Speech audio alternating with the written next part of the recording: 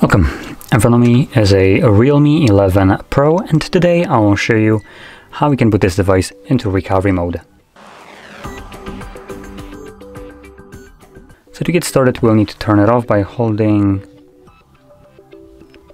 looks like power button and the volume up. Yep, so power key and volume up. Swipe down to power it off, there we go.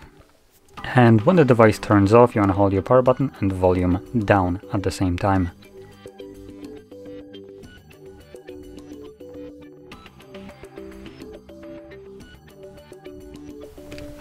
Now you will see recovery mode right here at the bottom. When you do, you can let go of those two keys and just simply wait for the device to boot into that mode.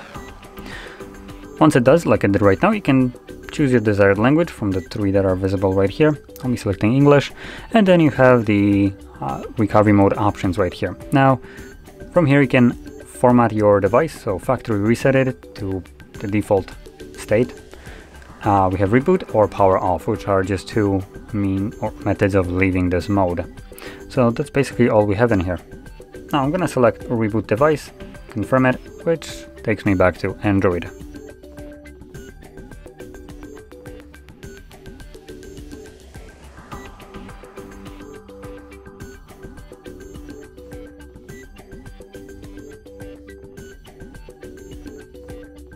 And as you can see, we're now back in Android.